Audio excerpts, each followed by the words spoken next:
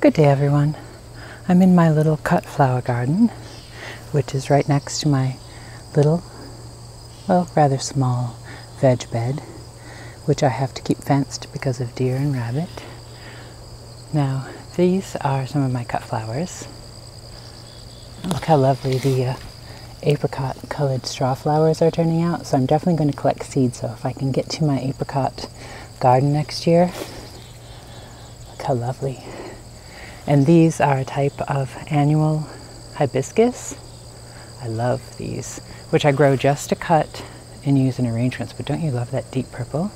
But I had extra seedlings of my various pumpkins. I grew both squash to eat, but also ornamental pumpkins. So I stuck a couple in here. And look, first of all, it's fitting for the cut flower garden because you could use those flowers, although they wouldn't last very long, but you can also eat those flowers. So this borders the little fence between where the veg sits and my little cut flower garden is. And you can see the little pumpkins forming.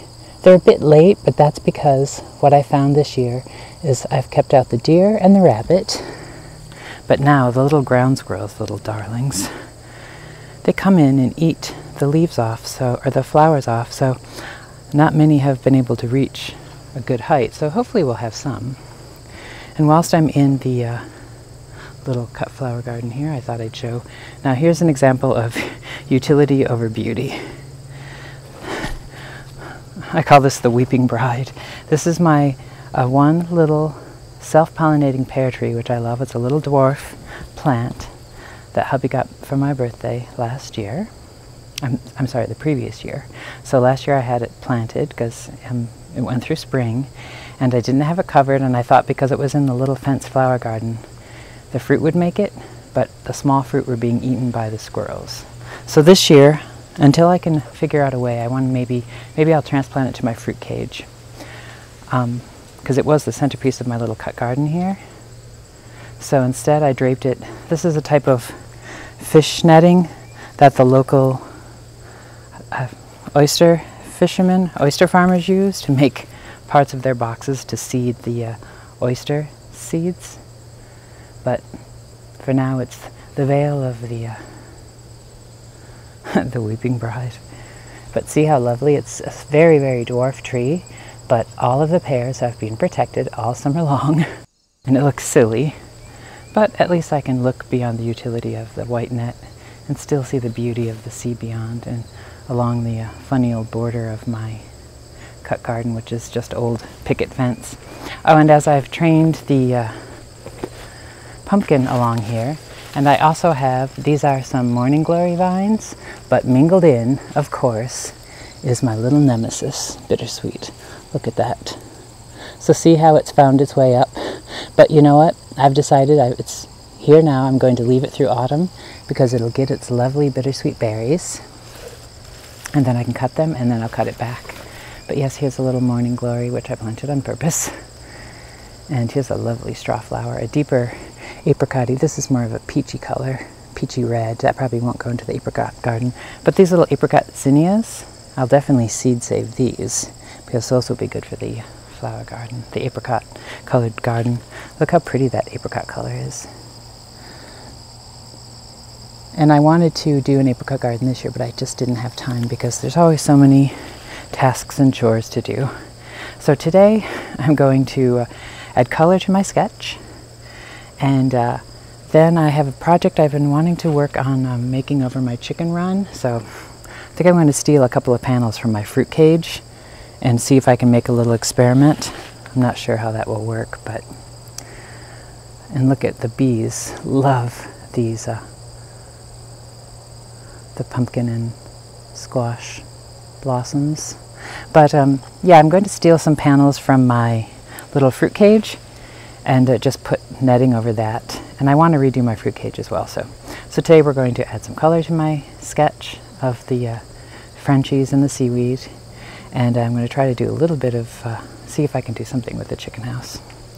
So on with today's video. And it's a lovely sunny day. After last post we had the gray leaden sky and the thick dark clouds, but today blue sky, and it looks to be a rather enjoyable Labor Day weekend. Labor Day is an American holiday, which for us on the East Coast officially marks the end of summer. And as Labor Day closes on Monday, many people will shut up their summer homes and return to wherever they live in the country or the city. And in the old days, we'd put away our white shoes and white clothes because summer would end and the light colors would go away.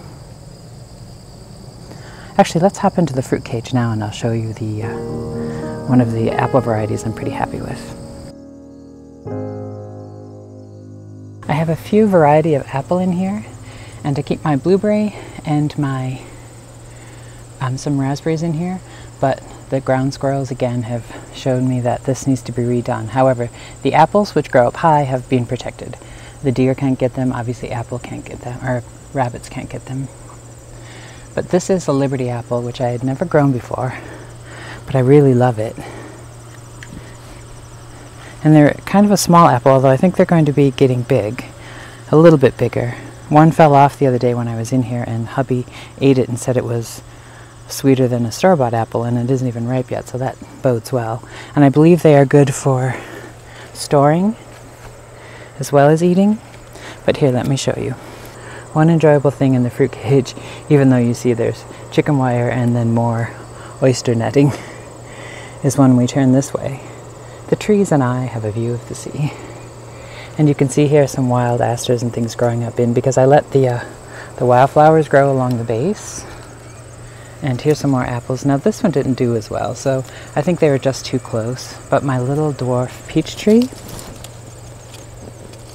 has some lovely fruit on it. I can't wait to eat those delicious fruits.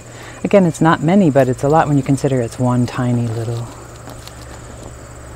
dwarf tree. So I'm going to be stealing a couple of these panels and for the chicken run, but I'm not sure if that project is going to work, so I think I'm just going to give it a little try today and see what we can do. So I'll do that and add color to my painting and get on with the day. Out of the fruit cage, onto the oyster net, into the great blue sky of a Labor Day weekend, Cape Cod style. And there goes the neighbor's boat out for an afternoon of jollity in the sun, and another as well. In fact, this weekend we've had quite the boats going in and out of our neighbors. And the grandchildren have been out laughing and enjoying swimming off the dock.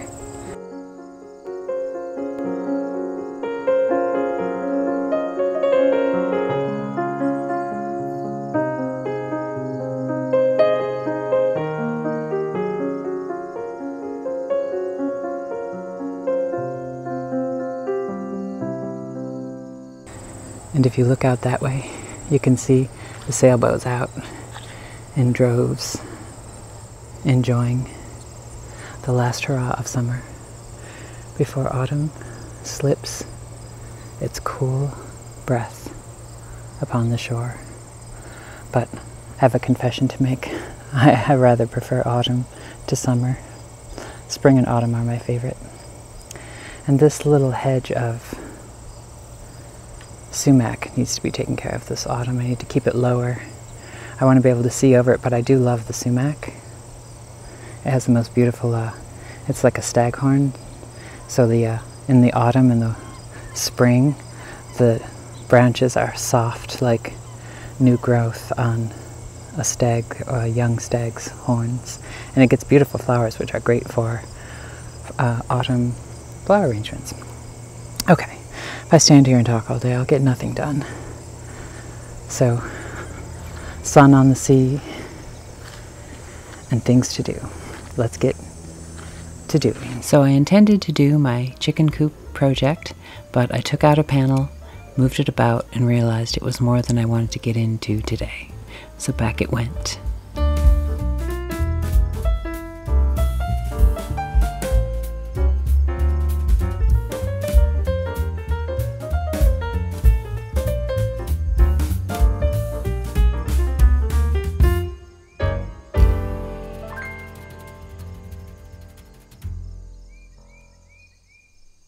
Inside the studio, let's work on today's sketch.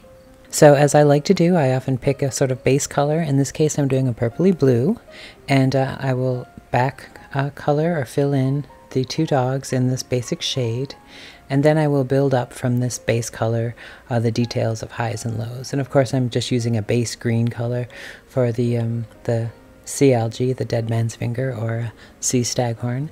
And then here I'm going in and using, obviously I'm not really creating it this fast, I've sped it up quite a bit, but off screen I have a palette open with the base color, and then I can eyedrop that base color and make various darker and lighter tones of that same purpley blues, and then I contrapoint that with pinks or greens as well. And this way I can just work on the highs and lows of shadow and light. And this way I can kind of basically do the second to last bit. I consider it almost finished after this. So what I'll do, and probably share them in my next video possibly, is now I will go in and outline with inks, and then kind of give it an outline in ink. Then I'll decide if I want to bring more color forward or if I want to give it more detail here and there, and then I will consider it a finished piece, and then I can happily put it on things for prints or on things like wrapping paper or clothing, things like that. So I hope you enjoyed the next phase of our funny little Frenchy sketch inspired by the sea algae we found on our beachcomb last video. Just to interject in today's video, just had to stop and admire. If you recall last video how we had heavy gray clouds, I just love when we get the big blue sky and the big pantomime clouds. They're so perfect. They look like candy floss or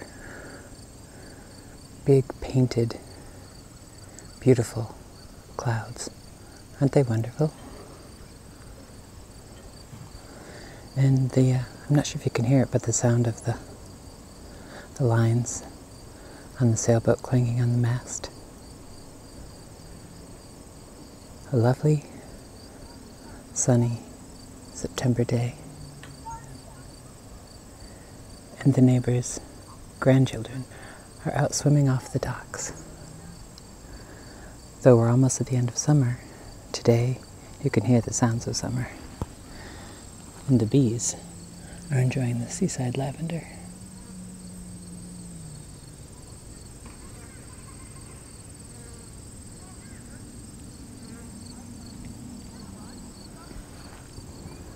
Thank you for joining me for today's video. It's good to be getting back into the swing of things. Now for the rest of this Labor Day weekend, I think I'm going to go out and enjoy the warm summer lawns as the season ends, and just enjoy the sound of the laughter of the last of the summer guests before autumn returns to us. And again, thank you for joining me, and remember, stay creative. Cheers.